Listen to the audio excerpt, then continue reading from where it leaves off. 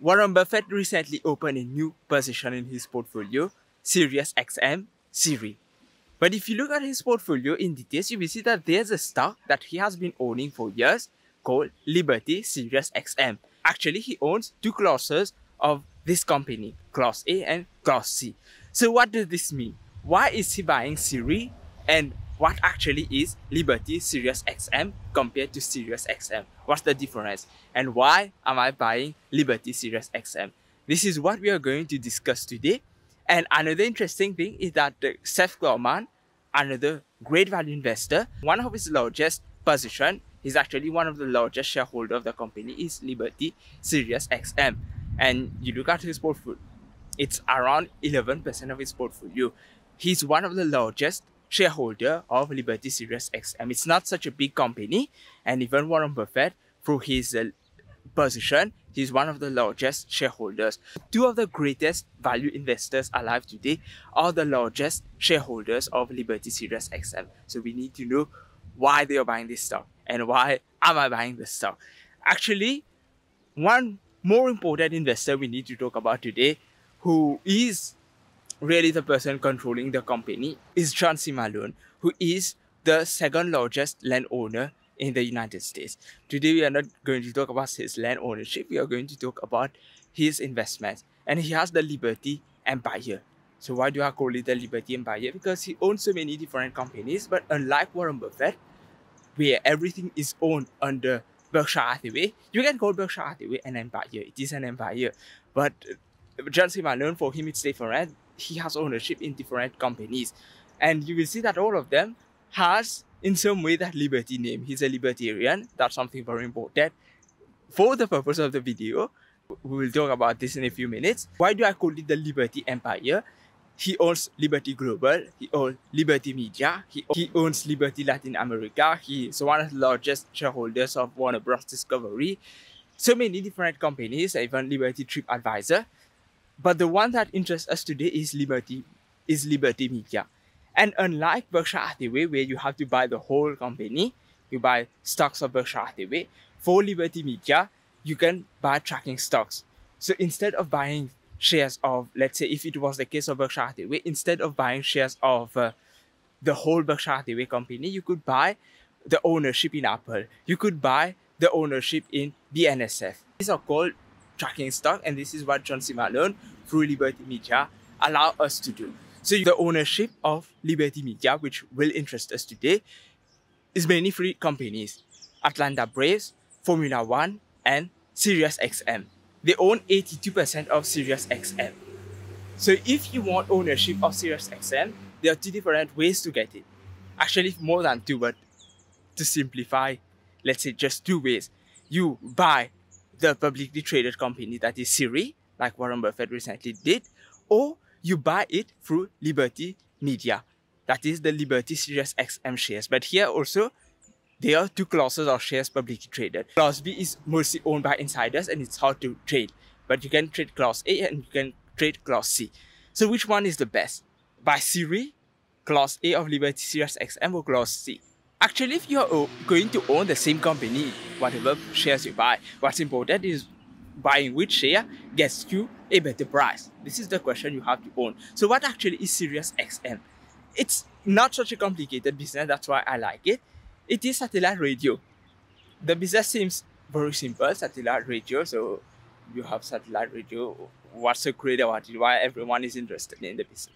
It's because they have deals with the car manufacturers.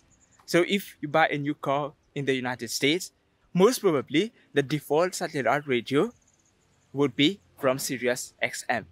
So of course, these car companies, they have to pay for this. This is how they make money. And they make money also through the subscription. Many people are going to subscribe to it after they have listened one time. They are going to subscribe and keep using the satellite radio, keep listening. It's a good business, generating lots of cash flows, even though it is not growing that much.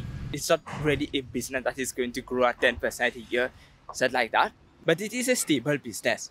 The main issue with the business, I will say, is its negative book value, because the liabilities are so much. And this is what's important to talk about John C. Malone's libertarian views.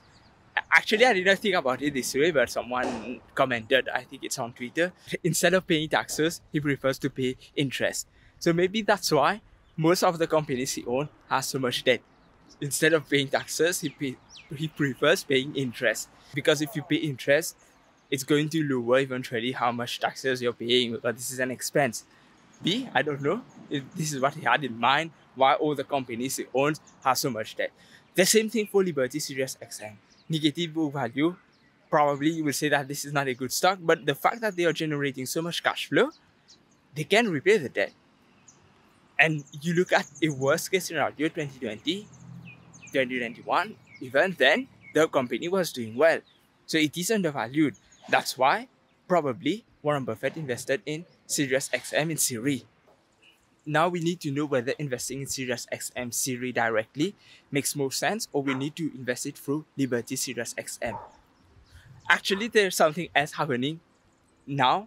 Liberty Sirius XM, they used to own more than just Sirius XM.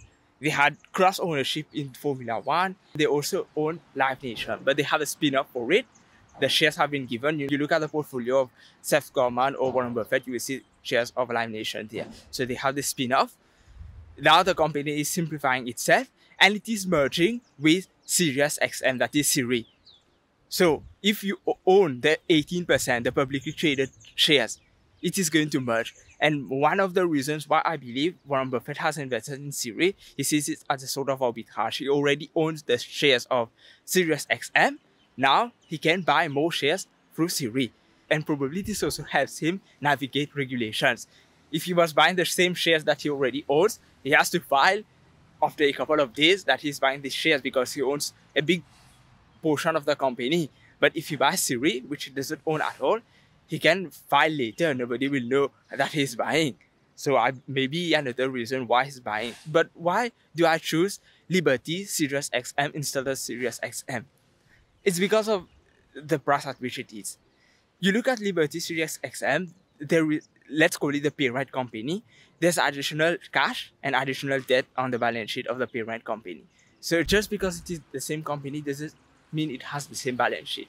The cash flows that the companies are generating are the same because it's the same company, but the balance sheet on it is the same. The parent company has additional debt. I already told you that Sirius XM has a lot of debt. So why am I buying another company with more debt, the parent company? It's because of the price. It is trading at such a good price today that I'm willing to take that risk of the additional debt and invest in the company. It is a long-term investment. Warren Buffett has owned this for years. Even Seth Klarman, they are trading at a good valuation today. I'm not investing for the merger or anything. There's the possibility of a short squeeze. Some people are talking about if you buy SIRI. I don't know about this. I'm not interested. I'm interested for the long-term business prospect. This is one of the free stocks I'm buying this month. If you want the full video about the stocks I'm buying, I would recommend you watch it. Have a nice day and goodbye.